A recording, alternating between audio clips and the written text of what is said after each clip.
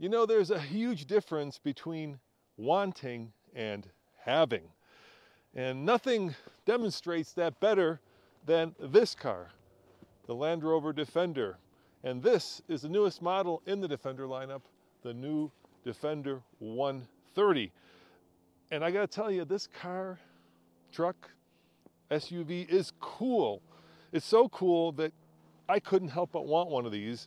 And when it first came out, as you probably know, we purchased the 90, which broke down and couldn't be fixed.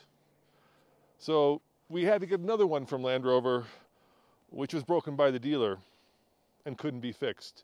And so we ended up with a third one, the Defender 110. So we owned the 110, we owned the 90, well, at least for 168 miles, and now here's the 130. And what makes this one unique is that it's an 8-seater. In fact, I think it's the largest Land Rover ever.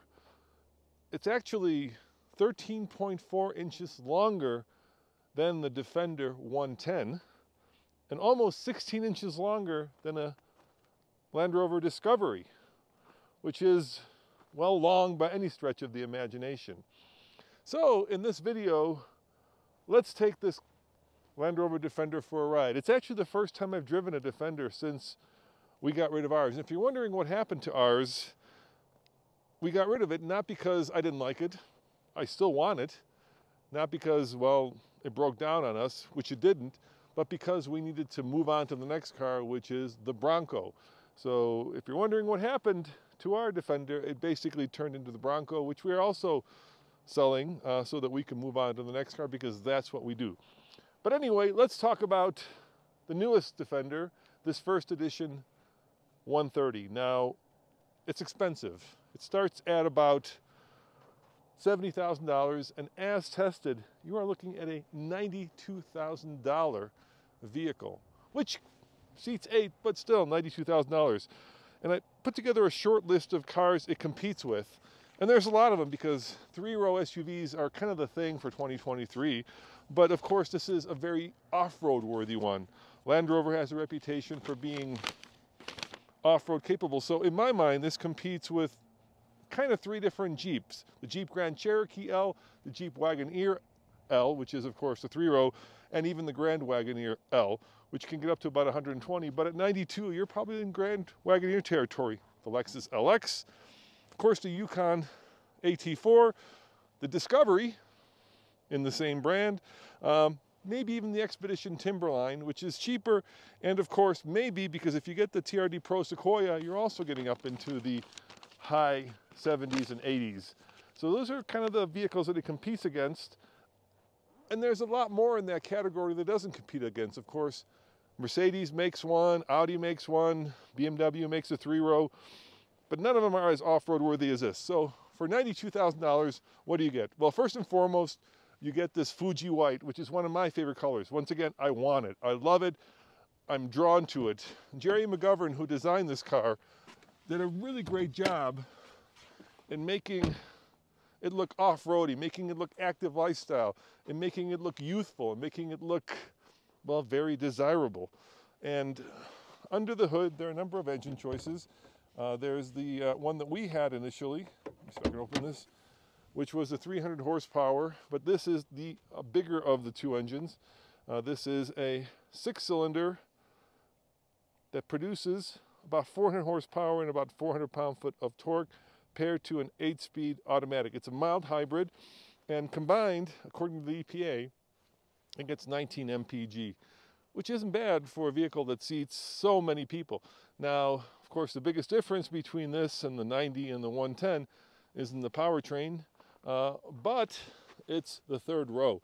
So come out with me and let's try to get in the back row and see just how much room there is. Now, we recently tested the Sequoia TRD Pro, and in the back row, it wasn't very comfortable, if I'm being honest. It was too high. It kind of took stadium seating to the utmost level, and it really didn't work. So let me see if I can figure out how this one opens up. So does this work this way?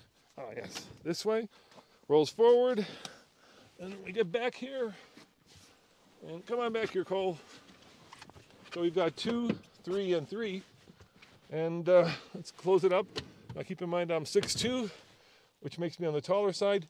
This seat does slide forward and backward, and I gotta say it's not bad. Look, I mean, I've got this weird body where I've got short legs and a long torso, which makes it difficult because usually the roof line is too short. But here, even with the sunroof optional, well, I think it comes standard actually, but a massive one for the first 2 rows, and then of course one for the 3rd row here. Very comfortable actually. I could spend time in here. I've got a cup holder right there, and then look at the luxury. I don't know if you can see that, but I even have 3rd row heated seats, which is pretty impressive when chips are hard to come by. Yeah, all in all, it's a very comfortable 3rd row, and I think you could use this actually for adult seating. Now, there is, of course, always a little kicker, unless you're talking suburban size. The problem with the 3rd row being comfortable for adults means that there's not a lot of room in the back for luggage. So let's see how much luggage is back there. So I'm going to pop out and we're going to go open up the back.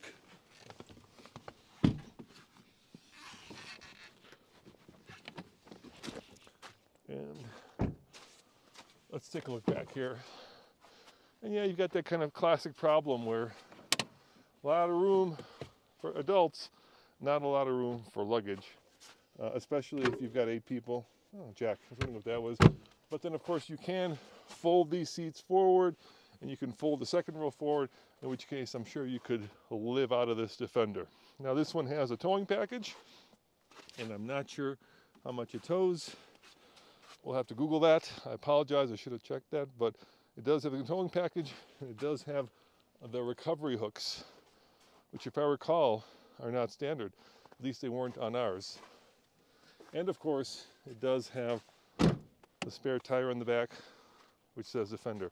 Now, all first edition 130s, I think all 130s actually, come with standard air suspension, which is great for off-roading. And our Defender actually had air suspension, but then they got rid of the option, or made it optional as opposed to standard. But on the 130, it is standard. And this one came to us with snow tires. Wahoo! That's pretty great. It doesn't have any of the kind of cool accessories, no ladder, no active box, no roof rack, which I hear whistles, by the way. But as a family hauler that is capable of taking on the worst that winter has to offer, I think it does really well. So let's go for a ride, and we'll talk about how this thing drives.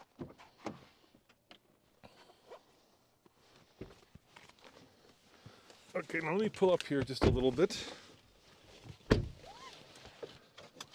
we'll go over some of the options on this. So like I said, they start about 70,000. I believe this first edition is more like 84,000 starting up. Let me get out of the sun here so we can see what we're doing here. There we go. Now you can read it. So yeah, it's tested price $92,720, and it's got comfort and convenience, which includes premium LED headlights, opening panoramic sunroof, rain sensing wipers, yada yada yada. But the biggest option package is right here: the towing pack, all-terrain progress control, terrain response, configurable terrain response, advanced towing assist, and of course the cold climate pack, which includes heated windshield, heated water jets, heated, can't even read that, steering wheel, nice, and of course those 3rd row heated seats, 22-inch style 5-spoke gloss silver wheels, which by the way might be great for on-road, but really not great for off-road. And that is one of the conundrums of this vehicle. And like I said at the beginning of this video, there's a difference between wanting and having. And Land Rover has always had that dichotomy ever since I have been a Land Rover fan. Let's face it, I'm a huge fan of the brand. You want the vehicle, but then having a vehicle comes with its own set of problems. And mainly that has to do with reliability and the cost of maintenance. And we've owned a number of Land Rovers over the years. We had a Disco 2, a Land Rover LR3, of course a Defender, and they all have had issues of one kind or another. I think that most people are very comfortable owning one of these vehicles as long as it's under warranty. But once they go off warranty, at least according to the market, the prices do plummet. And I know what I'm speaking about because I've been out there on Craigslist looking for an LR4, which is now granted a 7 or 8 or 9-year-old vehicle. And you can get a nicely equipped LR4 in Fuji white, which is one of my favorite colors actually. So thank you, Land Rover, for thinking of that. You can get one of these for around $19,000 to $20,000.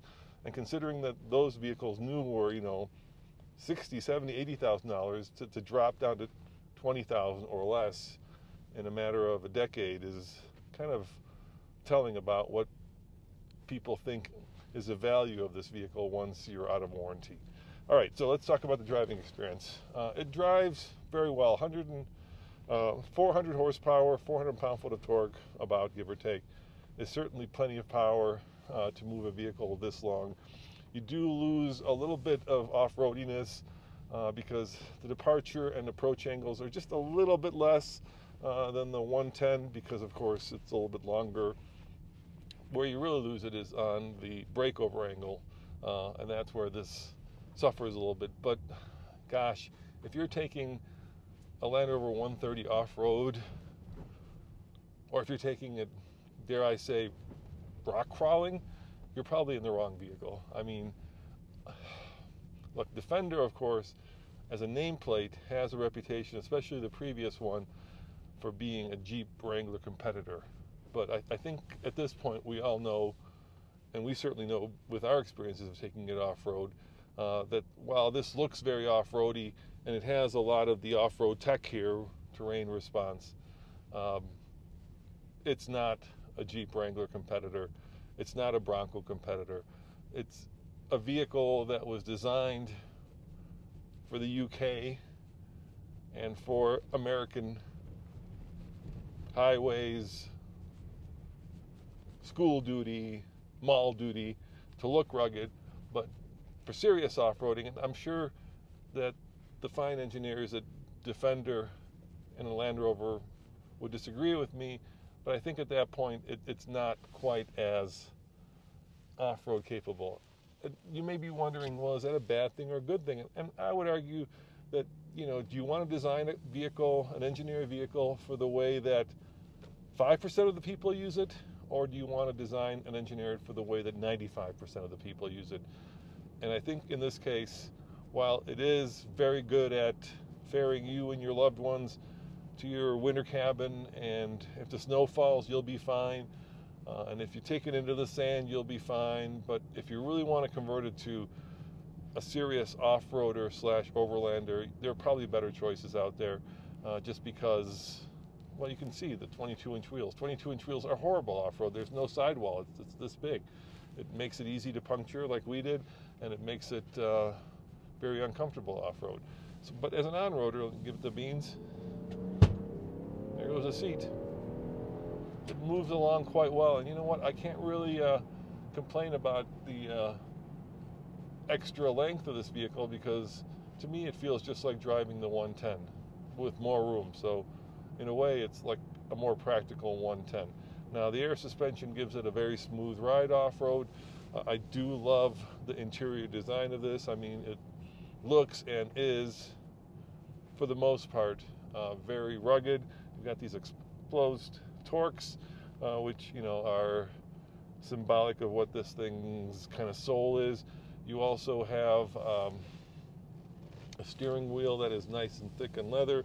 Now you've got Apple CarPlay, controls that are easily understandable, and like most modern cars, you have real buttons that do real things as opposed to haptic buttons that do haptic things.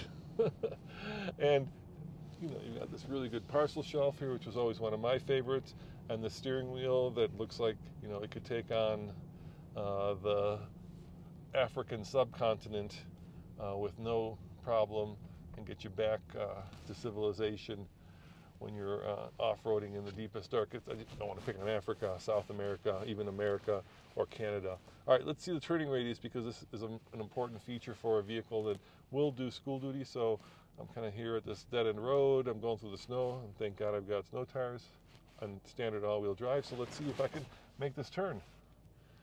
And the answer is no. The answer is no. When you've got a long vehicle, you can have a much longer turning radius. I did go off the road, but no problem getting back on the road. Good camera work here, so you can see what's behind you. You've got a 360-degree panoramic view as well. You've got an off-road mode here, which I remember, locking center diff in this one. And then for towing, it shows you what's behind you, which is nice. So let's go back to on-road. And there you go. You can see what way the wheels are pointing, your sensors. And then these cameras are always cool because it's got this virtual way of showing the vehicle. And by the way, this is one of the things that went wrong in ours. This stopped working. And I think initially, especially on the first run, there were some bugs that the system had that I think they've worked out since then. All right. It's a very quiet turn signal, by the way. I can't even hear it. Very quiet indeed. All right, so back on the road. We just got this car from the fleet service, and it shows it's getting 16.7 mpg, which makes sense if it's 19 combined, so probably a little bit better on the highway. Full tank, about 350 miles of range, which is really good. And this car has a total of 1,000 miles on it, which is not a lot. Now, one of the other things that I love about this vehicle is, of course, the command driving position. I think that's what Land Rover calls it, where you feel like you're sitting on top of the car. It's not quite as prominent as it was on the LR4 or even to some extent in the Discovery, but you still feel like you're sitting on top of the car and you're looking over the hood.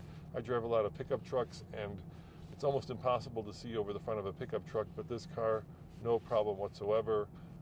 And that's always good when you're on road, and it's even better when you're off road. So I do love the seating position.